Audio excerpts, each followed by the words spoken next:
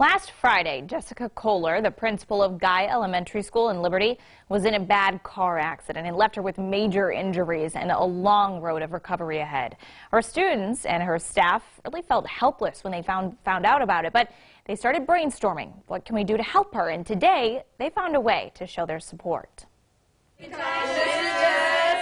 All different shades of purple lined the hallways and the classrooms at Guy Elementary School today.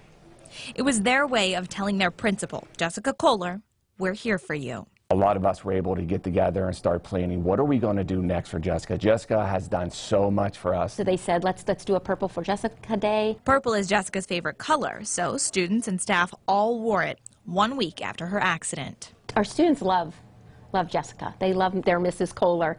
And so kids have just been sending in pictures, actually even before today, of them wearing purple in honor of her. She's been the principal at Guy for 3 years, but she's been with the district closer to 10 years, leaving her mark with everyone she's worked with. She's an inspiration to all of us because when she comes into a building, everybody knows it's going to be positive. She's such a positive person. Today, it was their turn to inspire her on her journey to healing.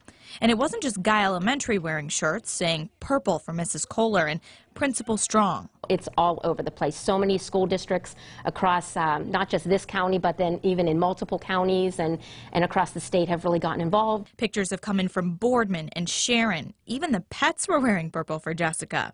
They're not sure how long it'll take her to return to the office, but when she does, she'll be greeted with a lot of love. When she walks back in, I mean, there's going to be tears, there's going to be excitement, there's going to be laughter, there's going to be love. I mean, it's just, you can't really determine what it's going to be because there's going to be a whole bunch of emotions when she walks through those doors again.